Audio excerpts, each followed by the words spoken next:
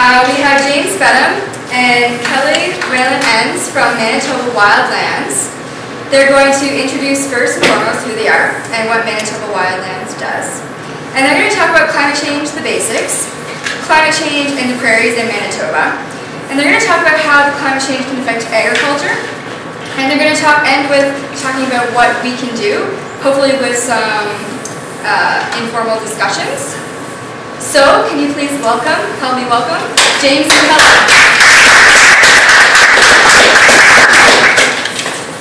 Thank you all for coming tonight.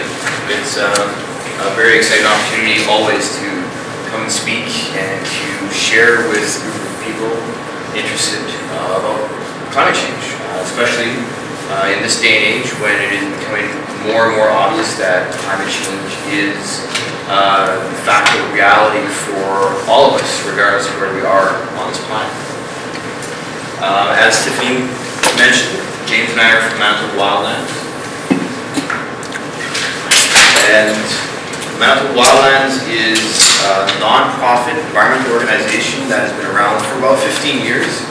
So the main goals of Manitoba Wildlands is, in general, to inform the public, to make accessible information, and also make accessible those organizations that are supportive of community projects, supportive of individuals, and supportive of creating a sustainable future.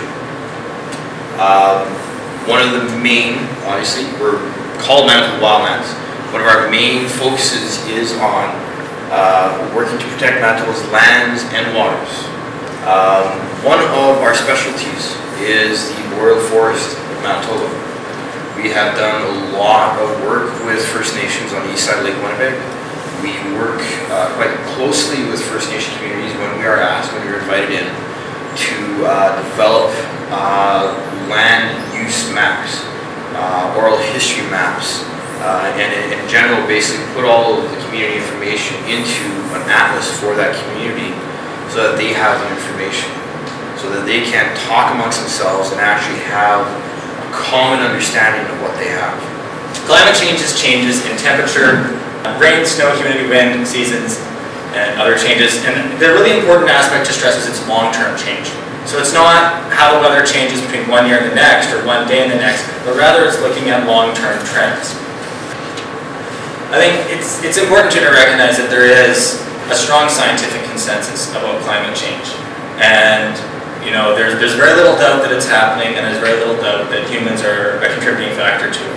And organizations like the Canadian Meteorological Society, the National Academies of Science have all came on board with this. And these are sort of neutral, objective, scientific organizations. And so the theory there of climate change is basically, and you can see the tight fit here, is that if you look at, on the one side we have temperature, and on the other side we have CO2 concentrations expressed in parts per million. And you can sort of see that the two lines track each other quite well. And what's most worrisome is that parts per million is going up, up, up, up. And obviously the temperature is likely to fall. So we can sort of take a look at measured temperatures since 1850 in terms of surface temperature. That's the red line right there. And we're looking at ocean heat content on the blue line. And once again, you can see a definite warming trend right here in the past 50 years. And of course, that's what the worry is. And then here's just a graph looking at global carbon dioxide emissions. And once again, we can see that they are growing, and they have been growing steadily. So the major greenhouse gases are carbon dioxide, nitrous oxide, methane, and there are other greenhouse gases as well, but those are the three big ones. When we're looking at carbon dioxide, probably the one you're most familiar with, it's primarily the human causes of carbon dioxide are coming from the burning of fossil fuels, as well as combustion of other things, like wood, or basically anytime you have combustion, you'll have some CO2. When we're looking at methane, a lot of times it's coming from landfills. When matter is anaerobically digesting, it's also coming from livestock. And when we're looking at nitrous oxide, the main source of that is coming from the fertilization of soils, particularly if it rains after the fertilizer has been applied. It's also important to recognize that methane and nitrous oxide have a much stronger global warming potential effect Nitrous oxide being estimated to be 298 times as powerful as carbon dioxide in terms of its warming effects, and methane being 25 times. Also, we should talk a little bit about halocarbons and perfluorocarbons, HFCs and PFCs, to make it real easy. Basically, hydrofluorocarbons are usually coming when we're making foam, cleaners, aerosol sprays, and the PFCs are coming when we're using solvents, particularly cleaning electronic equipment. Really worrisome is that, one, they have a lifespan that's much longer than other greenhouse gases in the atmosphere, 3,000 to 5,000 years, and they're also 5,000 to 10,000 times as powerful. So in terms of their global warming potential impact. So it's, although the total amount of them is quite small, the strength of them has some worrisome dynamics to it. So here we can sort of take a look at how the Earth warms up and sort of how global warming works. The big thing to recognize is that basically all of the energy on the planet essentially comes from the sun. Even fossil fuels, which is essentially suns of the past stored. And the problem is that about 46% of the sun's energy gets absorbed by the Earth's surface, and about 6% is reflected back. Another 23% is absorbed by the atmosphere, and another 25% is reflected by the atmosphere. But when we start increasing the amount of greenhouse gases, they build up in the atmosphere and they actually block the heat back in, reflecting it back to the planet, and the result is that we then get a warming planet. Moving right along, climate change in Manitoba. Here we see a graph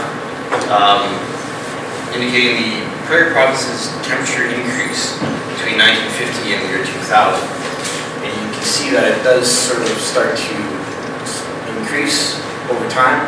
Again, this is only a 50-year graph, so you have to remember that on a larger scale, while there are cycles of rise and lowering of temperature, in the fact that in the last 50 years the temperature has risen as much as it has consistently is an indication that this cycle is skewed. Changes in climatic regions in the prairie provinces. This is a projection of what the climate change can look like, or the effect that climate change in Manitoba, in the prairie provinces, can have. Again, I mean, the prairie provinces being, some of it already being semi-arid, will be impacted even more. Areas such as wetlands would dry out, so the semi-arid areas would become more arid, and you would have a lot of shifts in the region in terms of the areas that are either fertile becoming less fertile, less cultivatable, and you'd have other areas that were dry before becoming wetlands. And again, this is completely unpredictable, because we have yet to sort of really start doing hard models of the impact of climate change in the agricultural areas in Canada.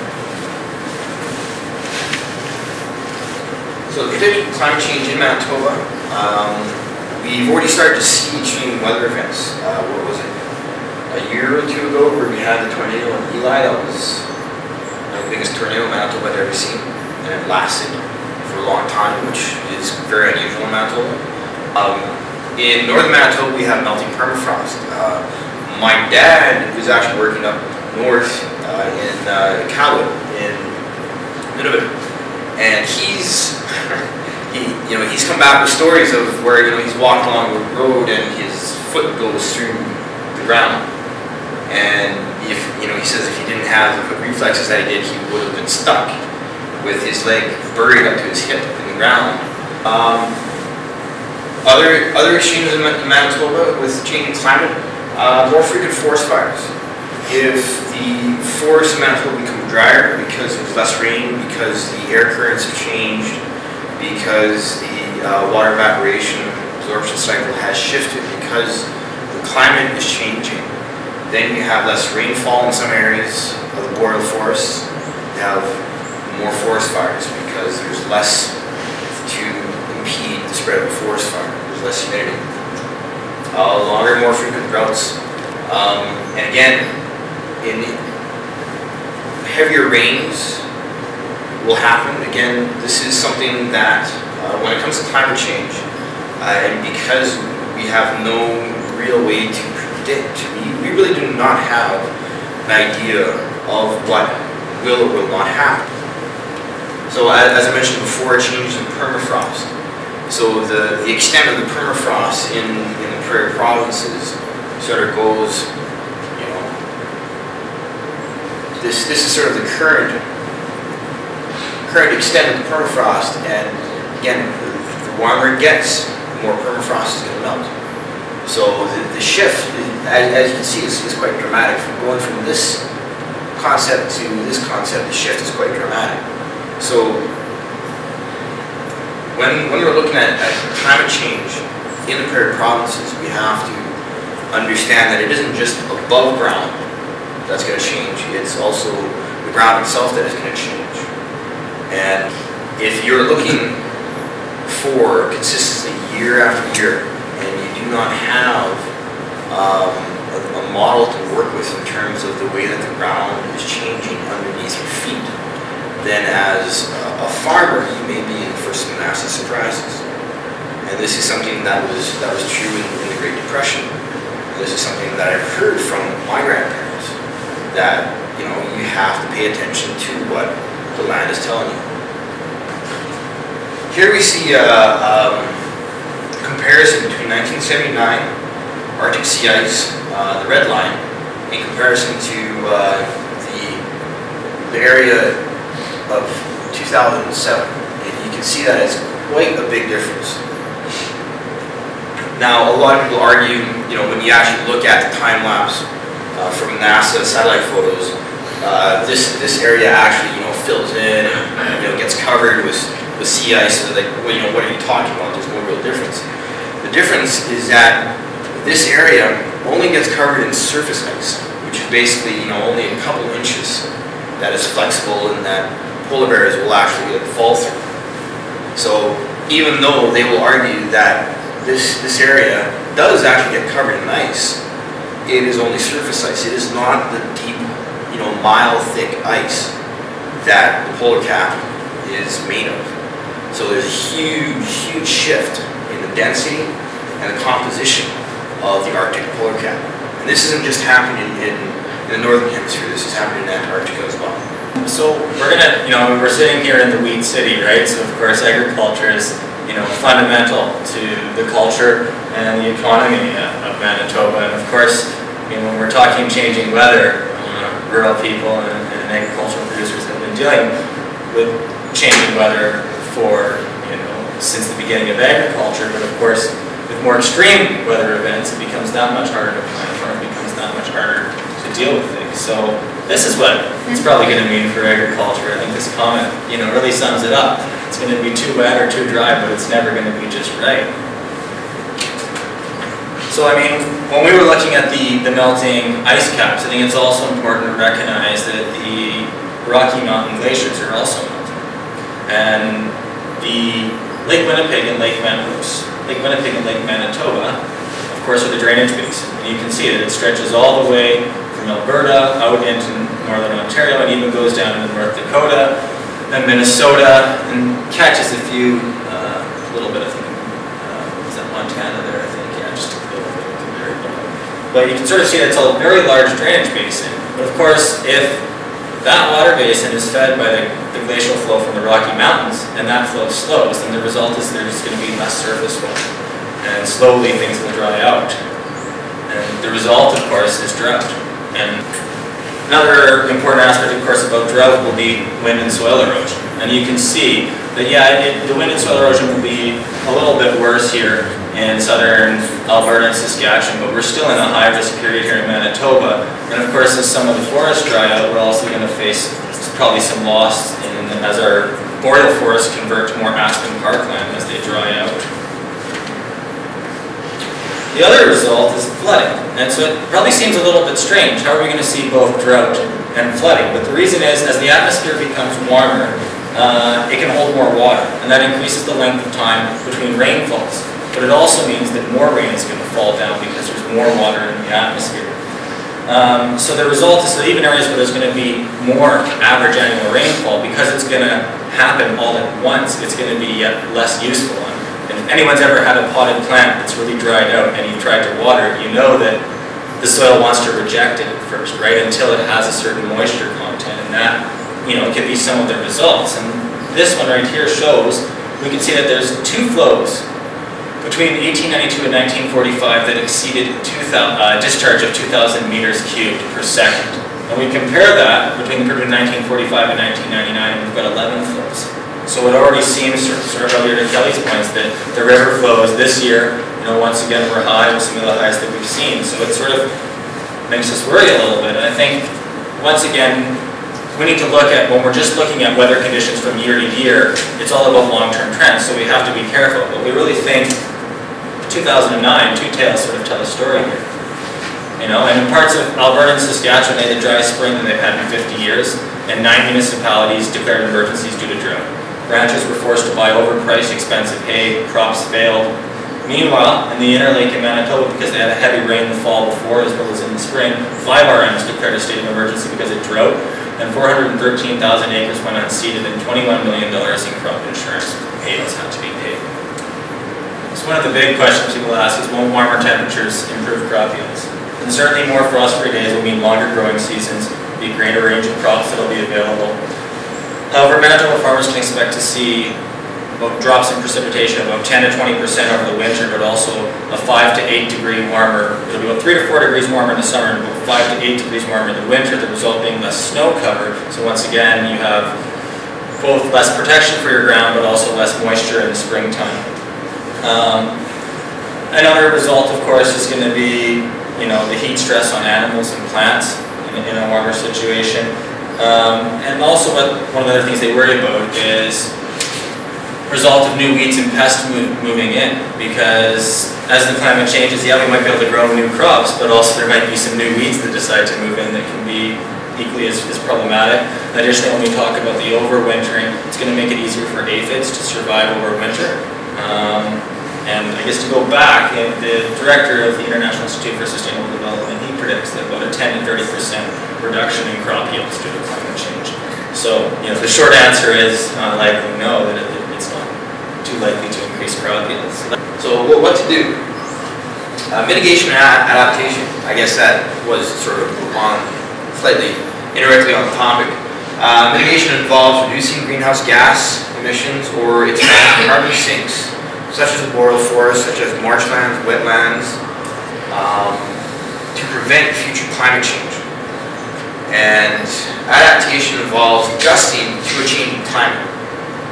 So these are the two main factors that one needs to look at when thinking about climate changing and how it will affect agriculture and how it will affect Southern Manitoba. Mitigation, the need to act. Here we've got a graph about stabilizing and reducing global emissions. So we've got the historical emissions right here. This is 2005. This is sort of this triangle here. So the current projected path basically just keeps going up and up and up and up and up. And that is what is going to happen if we do not mitigate, if we do not actually act. And Canada, ironically, is, even though it is a signatory on the Kyoto protocols to actually act and mitigate greenhouse gas emissions, is not actually doing anything. It has just done a complete 180 and has decided to not do anything and completely ignore the fact that they signed a declaration of international law. So what the Kyoto protocols would do is actually help stabilize Canada's greenhouse gas emissions. And instead of actually adhering to and honoring the protocols that they signed, Canada is basically supporting the growth of emissions. That'll just basically go up and up and up. So in 2007, sources of greenhouse gases in Manitoba, you have 36% to transportation, 33% to agriculture. We're sort of trying to get through the presentation and we can sort of keep talking while we go. Stationary combustion as in power plants, 21%. Waste, 4%, others, 6%. In addition to climate changes, the increased burning of fossil fuels is likely to drive the cost of fossil fuels up over time. Now, and again, this is one of the things about being codependent on fossil fuels. If we're codependent on fossil fuels, then the only way that we look at transportation is one that is movable by fossil fuels. So if we actually start to look at our infrastructure and look at the ways that we can change the way that we use energy to get around, it is actually very, very simple. And granted, everyone's, worries that, like, how do we do this overnight? Well, it's not going to be an overnight thing. We have to start acting. We have to start working towards change, and we have to start asking for